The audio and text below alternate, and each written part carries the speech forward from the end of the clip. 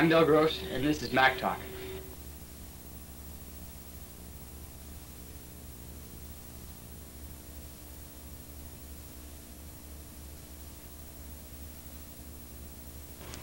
Hi, I'm Bill.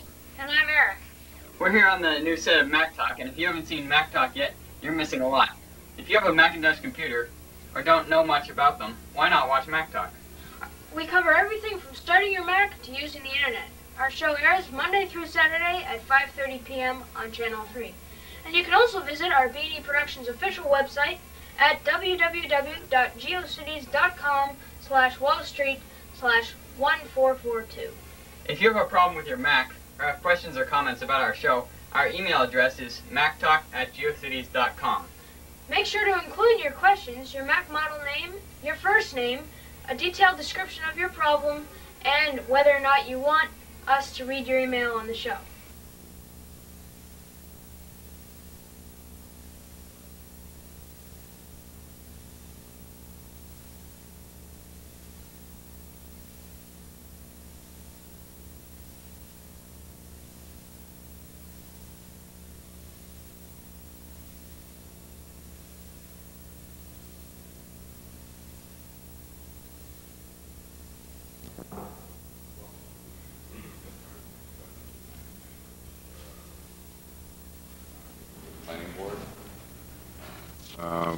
Let's see. First item on the agenda, minutes of the previous meeting. Any corrections or additions? Move that they be approved. All those in favor, please raise your right hand. It's unanimous.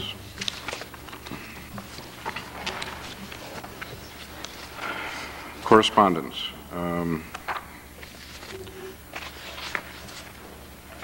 Letter from Tom Jewell regarding the Lawton public access waiver. Excuse me.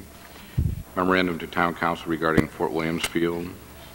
Environment and Development newsletter, July, August '96.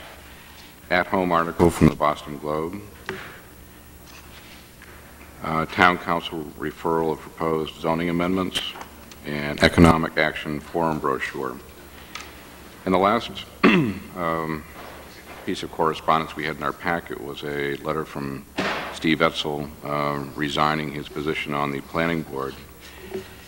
And I just want to take just a quick minute to say I think we're all going to miss him. He had a remarkable way of having insight into different projects.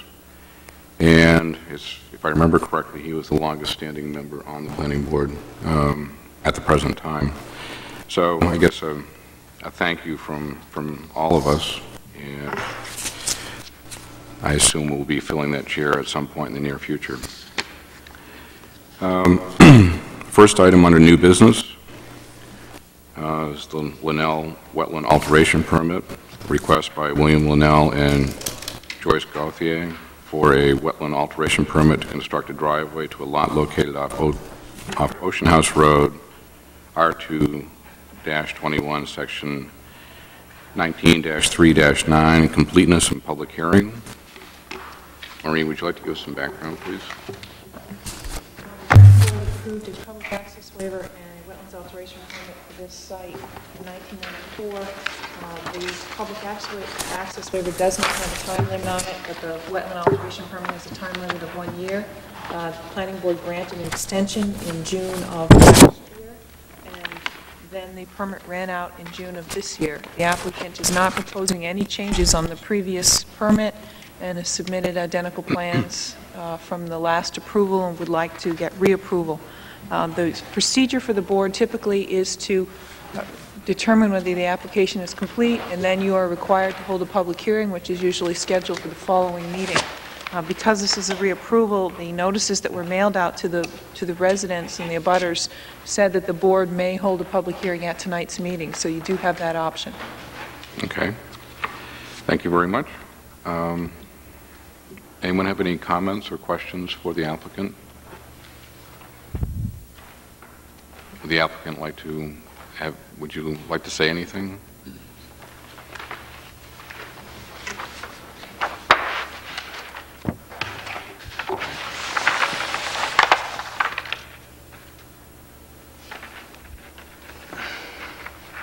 Could Good evening. My name is Steve Harding. I work for Ost Associates. We've been assisting Bill Linnell and Joyce Gauthier through this process. As Maureen stated, this is a plan that was previously permitted back in 1994.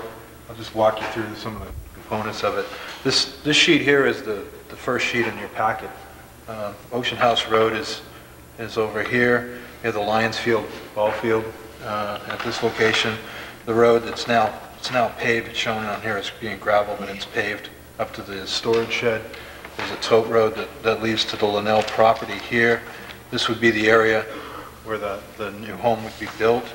What we're proposing to do is to just reconstruct the tote road through to extend the existing roadway to the property. There's a wetland area here, and this haul route is in the buffer area, and that's the reason I understand we need the wetland alteration. Anybody has any specific questions, Bill, I can try to answer that for you. Thank you. Any questions from the board? Mr. Emery? Yeah, it's been, I guess, a couple of years since we've seen the application. I don't have any substantive questions, except that notice on the sheet 2 of 3 that and this is not a change from the previous submittal, so the question would have been valid had it been asked before, but out of curiosity and perhaps out of convenience to the applicant, I noticed that the turnaround is almost wholly within the house lot. And I'm wondering if there was any discussion in negotiations with the town council of whether that indeed is the appropriate location, because is that turnaround primarily a private turnaround for your convenience, or is it more likely a turnaround to serve the public need of emergency vehicles and so forth?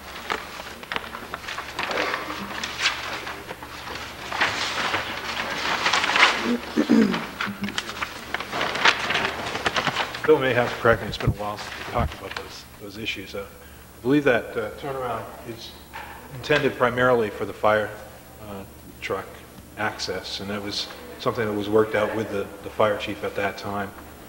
It's designed to standards so that the fire truck could turn around in that area. Is there a easement described for that turnaround for public access? So I don't see it on the plan 2 of 3. I mean, that turnaround was required. We couldn't. They didn't want to have to back the fire truck back onto the way down the road to be able to turn around if a fire truck came to the property. My understanding is that the turnaround is absolutely on private property. I'd be delighted if it were not. I mean, I'd just soon have that turnaround back down the road, but I don't think that's going to happen. That's the idea, Maureen, to get it as close to the house as possible. I'm just wondering for anyone, and particularly if there are other ball fields going to be constructed nearby, inevitably I would imagine that people will come up to the dead-end road to your property line, and they won't be at a turnaround at that point. They're going to have to actually proceed onto your property in order to turn around and head back down the road.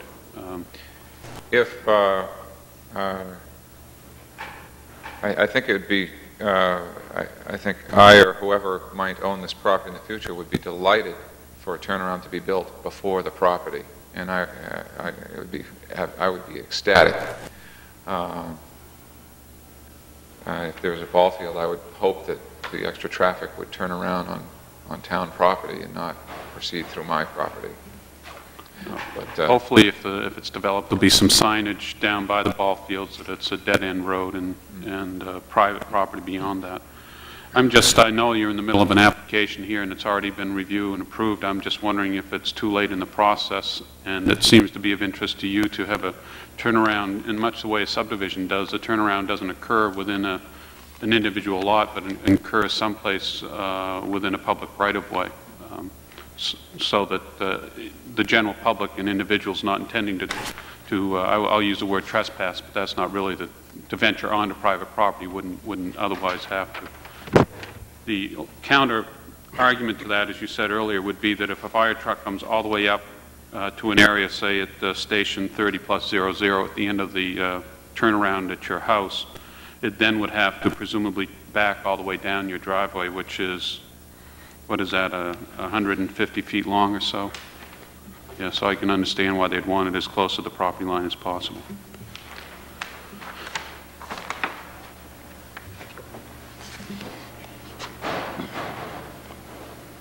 In either way, I don't have any problem with the application. I'm fully prepared to approve it. I'm just, the only other question I have, is there a requirement then to indicate on the plan a right-of-way boundary and description or an easement within your lot for that turnaround? Yes, ma'am. The idea is that it would remain private, but any public access waiver is supposed to be recorded so that when the lot is transferred, whoever owns the lot knows that they have to build the turnaround and leave it that way, but it's supposed to be only for the use of the people who own the lot and emergency vehicles. Okay. Okay. I guess I would just ask, I perhaps obviously like to have it approved as it is, and if there seemed to be a desire to put a turnaround just outside the property, again, it wouldn't bother me a bit. Okay, that's fine. Thank you. Any other questions?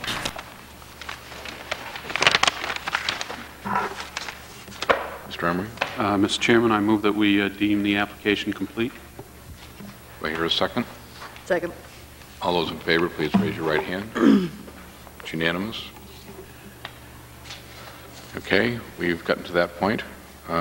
Going beyond that, do we have any other questions for the applicant? No, I'd suggest that we open the public hearing. Public hearing is now open. Any members of the public who wish to speak or ask questions, please do so.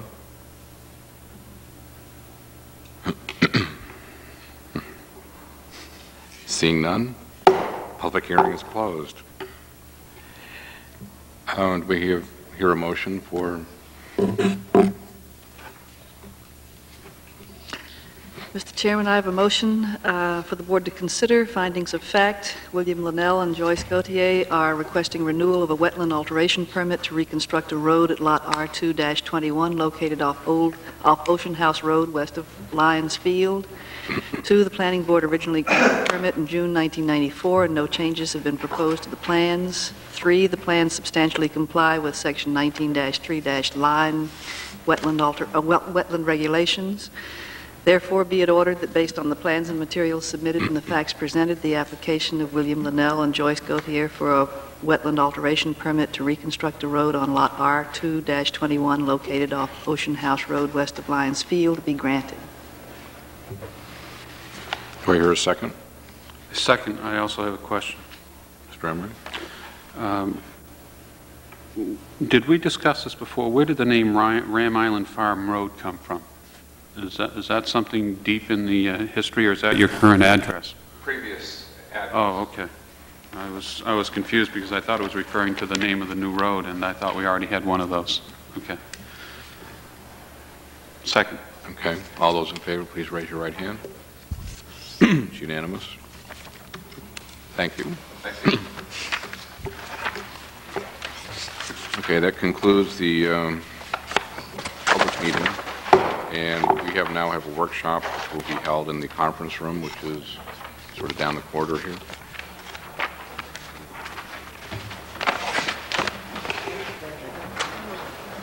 No, an early night hour.